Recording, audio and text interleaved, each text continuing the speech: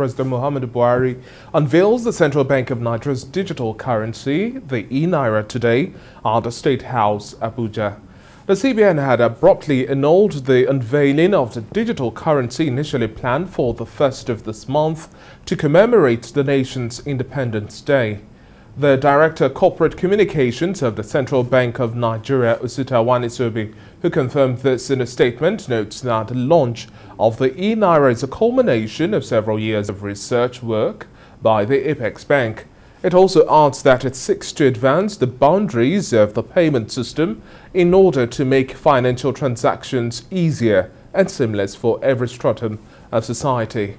The CBN further notes that the e-Naira marks a major step forward in the evolution of money, adding that it is committed to ensuring that the e-Naira, like the fiscal Naira, is accessible by everyone.